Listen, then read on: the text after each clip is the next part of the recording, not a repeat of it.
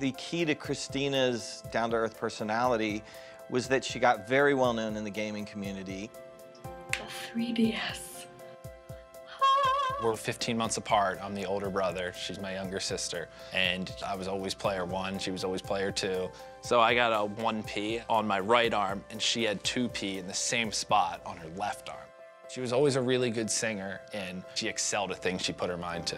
In 2009, at the age of 15, Christina uploaded her very first singing video. And like Selena, her talent at a young age was undeniable.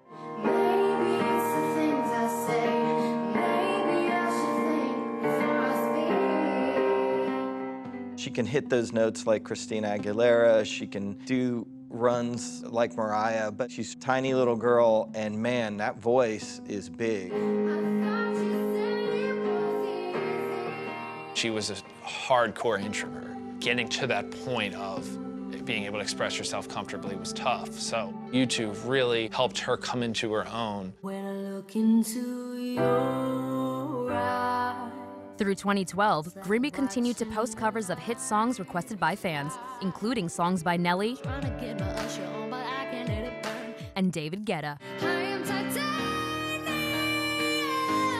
It proved a winning formula that made Christina the 4th most subscribed musician on YouTube. I think that came out of a time where artists were controlled by labels to some extent, and here comes Christina and says whatever she feels and just gets this big fan base of people who love her for being herself. I love my fans, and it just makes me feel like maybe I have a shot one day.